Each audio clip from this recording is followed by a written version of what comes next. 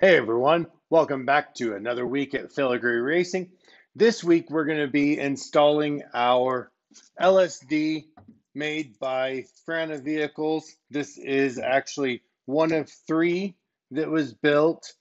Then we have our transmission. We've discussed it with Powerneedy Motorsport. They're going to be assisting with the install.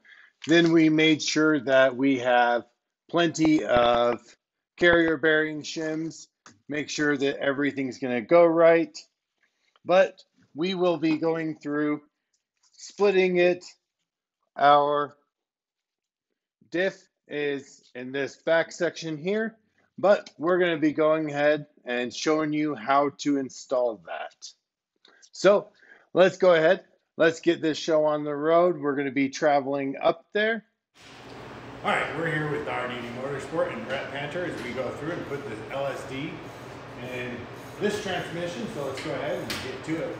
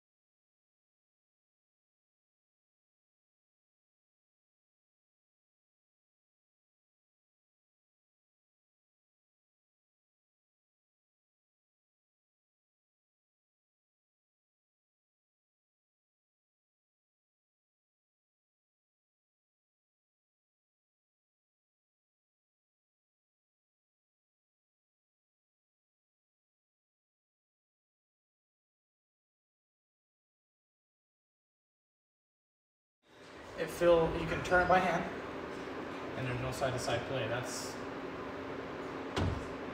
probably about as accurate as you're going to be, because it's not a. If it was a sealed bearing, then you can actually take a measurement. But on taper bearing, not a very good one.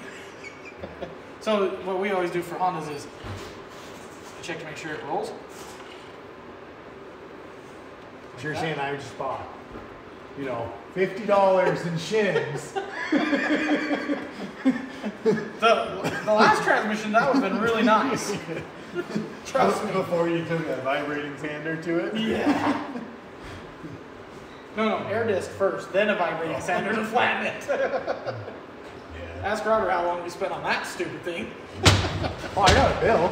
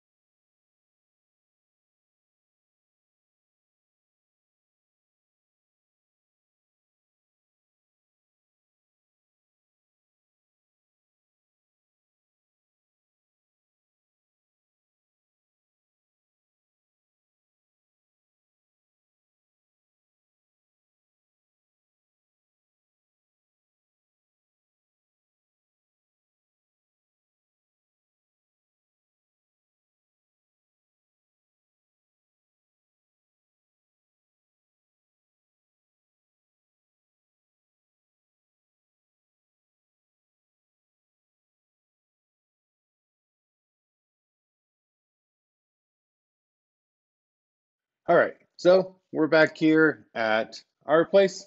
We went ahead and we showed you how to break this apart. We actually got lucky and we didn't have to shim the diff at all. That's a lot different than the last time, but she's all back together. Now we're just waiting on our clutch so we can get the engine back in. This right here is our open diff. You can see it nice and easy. But that sums up part 2 of this. Part 3 will be installing the clutch, getting the engine back in, and hopefully we can start firing it back up and get this thing running. So, see you again this next week.